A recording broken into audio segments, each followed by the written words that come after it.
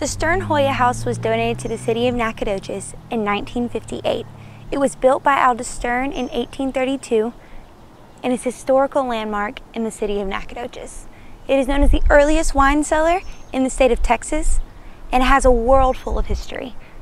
Today I got to speak to two of the tour guides, one of which has been here since 2002 and has read the diary of Aldous Sterne himself.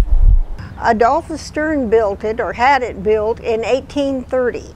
It actually predates the Texas Revolution. Actually, only two families have lived here. Well, it was rented out for a while after. Now, it's only ever been owned by two families, the Sternes and the Hoyas. This was a custom all through the South. They would build a separate building for the boys, and after they got to be adolescents, they would move them into a separate building on the property. It is. It has the early, we think it's one of the earliest residential wine cellars in Texas. We sure do. We allow people to go upstairs into the children's sleeping loft and downstairs into the cellar. It has had some work done to it, but a lot of the house is original. It was finished in 1830 by Aldous Sterne, who was a German immigrant and a politician and a revolutionary.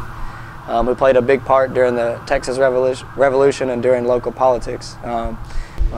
We give tours from 10 to 4, Tuesday through Saturday, and host all kinds of events here.